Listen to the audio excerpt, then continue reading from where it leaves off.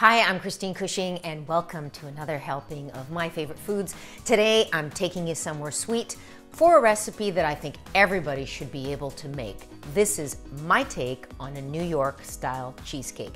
Get ready for creamy, silky, ultimate cheesecake like you've never had it before. Let's get going. So there's two parts to this recipe, the crust and the cheesecake. For me, the base of it, I'm doing something a little bit different. I'm going with chocolate. So it's just a basic chocolate cookie that I buy and turn it into crumbs. You can also buy crumbs. It's not super sweet. That's my hallmark. Cheesecake goes back a long way for me. And why did I want to make this video for you is that recently, like literally 2 weeks ago, somebody stopped me in the grocery store and said, I make your cheesecake recipe all the time. It's phenomenal. So I said, I've made so many recipes over the years, but this one I really wanted to share with you. You can also use the more classic graham cracker crumbs. I simply mix it with melted butter, transfer to my springform pan that's already been lined with parchment, and I press down with my palette knife until it's firm. And I actually chill it instead of baking it. Chilling until I make the filling. All right, now I'm gonna get going on the filling. So this is gonna take 2 packs of cream cheese, and I've got my paddle on, and we're gonna whip it really, really good. Whip it. Now this has to be warm. You want this at room temperature. You don't wanna whip cold cream cheese. So what's so special about my cheesecake? We're going to talk all about that while I separate some eggs. Remember I said we're going to paddle and whip? We got the paddle, then we're going to go in with the whip for the egg whites. This is already difference number 1. I separate my eggs so it creates this really light, airy texture. For me, the idea of a cheesecake, generally New York style, is super dense. I mean, it's a doorstop for me. It's just too rich, too thick, too dense. Here, you're gonna get this beautiful silky mouthfeel and a lightness. Now, okay, it's lightness in the sense that it's airy. It is still cream cheese, so it's gonna be rich, no question.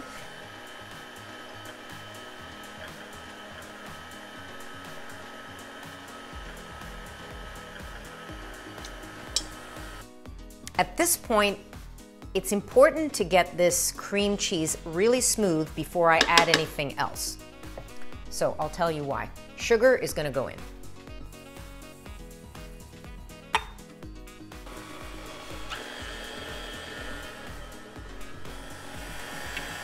Oh, look at that. That is silky smooth. Check that out. It's perfect at this point. Now the egg yolks are going in. One of the other things that I find off-putting about many people's cheesecake is how sweet it is. So for me, it's the perfect balance of sugar because usually we have some kind of topping as well. So the bottom is sweet, the middle is sweet, the top is sweet, too sweet. I'm gonna add a little lemon zest because I love lemon. And I'm also going in with a bit of sour cream. So I'm just gonna put the lemon zest in the sour cream and do one more addition.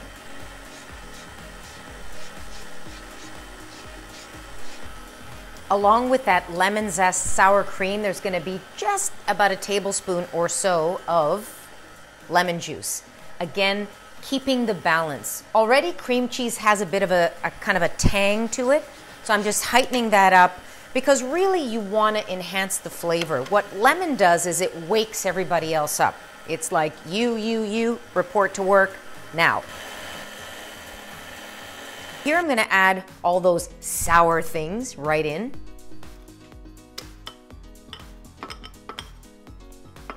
The last thing that's gonna go in here before the egg whites is just a little bit of cornstarch.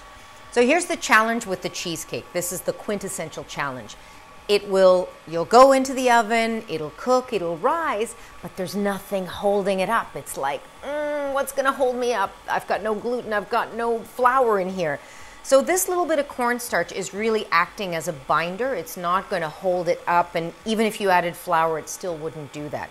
So this is the challenge. We're essentially making a custard. So I'm gonna show you how I remedy that. Cornstarch going in.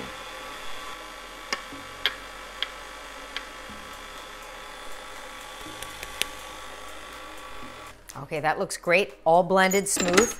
Now, I happen to be fortunate enough that I have a separate bowl for my stand mixer, but if you don't, you can just do this in a hand beater, it's not a problem. You just need to whip some egg whites at this point. My cream cheese mixture, my egg whites.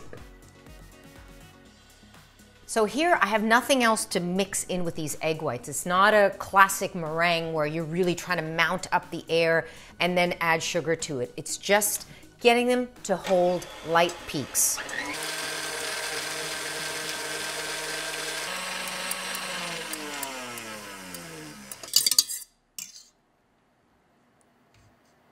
Now my egg whites are going to go into my cheese mixture.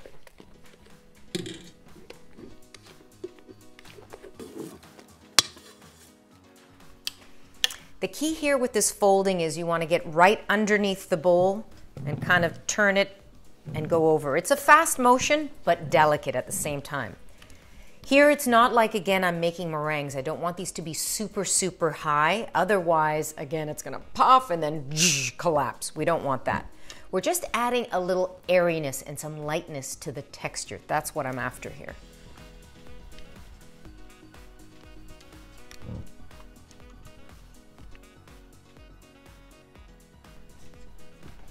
Okay, so the crust has chilled. After all of that, I'm going with the graham cracker. You can always do the chocolate, easy peasy, whichever one you want to do. Now, we're all ready to bake this, but here's where it can get a bit challenging. So there's a few precautions that are going to help you out. Parchment paper. So already my pan is non-stick, but I'm taking an extra precaution, and I'm going to brush a little bit of butter around the edges and then line it with these sheets of parchment paper, because that's where it's going to come out super clean when you take it out of the springform pan. So now these guys are going to go in just to fit snugly all the way around.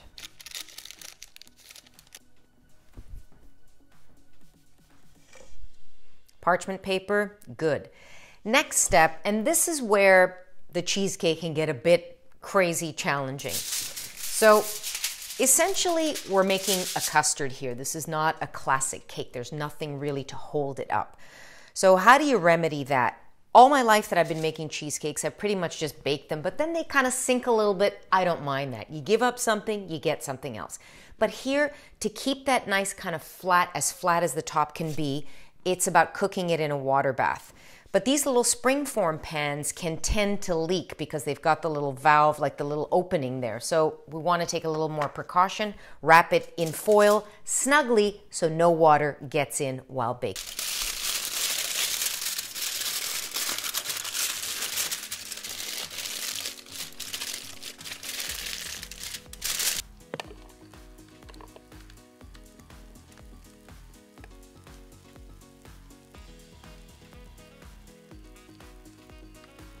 So Cheesecake Technical 101, essentially we're making a custard here. So what I'm gonna do is cook it in a water bath.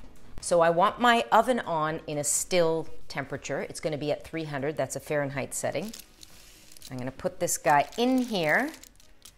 And then at this point, we gotta be really quiet and have some deep breaths, and it's all gonna be good.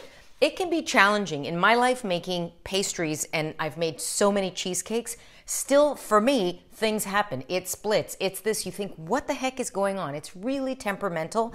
And what this water does is it actually insulates this custard, so it never gets beyond a certain temperature. Boiling water is basically 212, so that water around it, it kind of cuddles it and it keeps it at that certain very low temperature, so it cooks really evenly and slowly. The cheesecake is baked when the cake is set, but in the center it's still a little bit jiggly when you shake the pan. I let it cool in the oven for 30 minutes, then I remove it and cool to room temperature before chilling in the fridge overnight.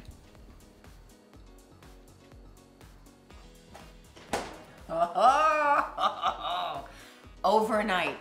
That's the key, 8 hours minimum. If you're impatient like me, you don't want to start messing with it because it needs that time to set. Okay, let me show you why did we go through all that rigmarole. I'm going to unfasten it now, very delicately.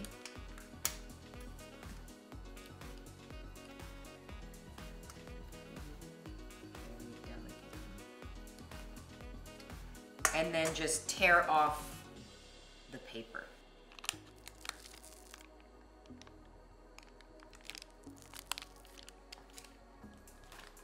You see those beautiful clean sides? That's what the parchment paper does.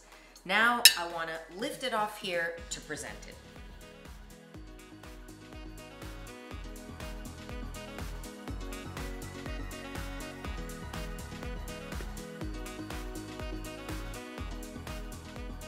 So it's really important to put the knife in super hot water before every slice, because this is very delicate, this cheesecake.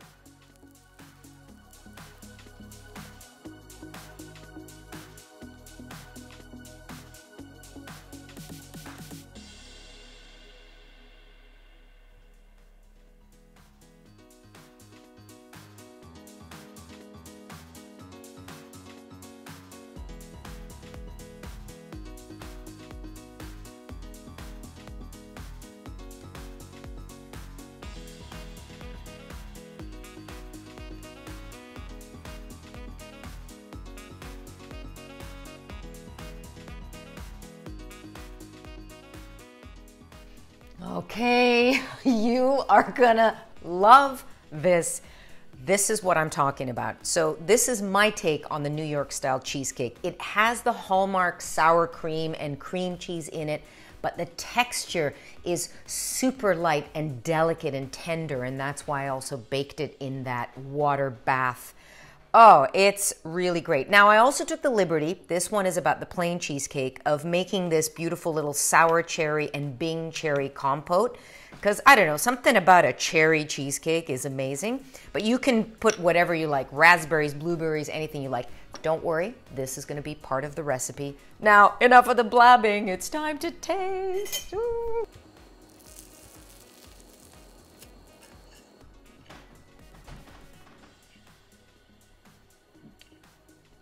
Light as a cloud.